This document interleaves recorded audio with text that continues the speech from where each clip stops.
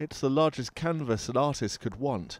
They started well before the dawn, etching the outlines. Of course, with a 100-foot-high portrait, it's really difficult to get the perspective at ground level. What you really need to do is to see it from the air.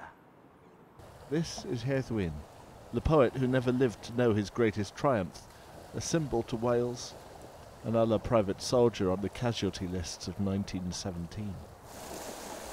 People came to watch the tides and remember. Fidelith, its great-uncle Glyn, killed at Ypres. When he was leaving the farm, that he turned at the gate and he said goodbye to his mother, and he just never returned. For Bethany and Joseph, whose life ended 2 days before the war did. It's just good to remember, isn't it?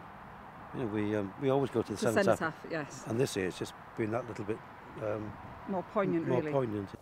And the drizzle gave way to blue skies, just as this, Danny Boyle's idea, one of the pages of the sea, gave way to the tides. By 11 o'clock, the beach had become a different place to remember. No cenotaph, just silence, except for the noise of the waves. High tide, an hour on, and this remembrance has washed away. One of those pages of the sea had turned. Rob Shelley, ITV News, Colwyn Bay.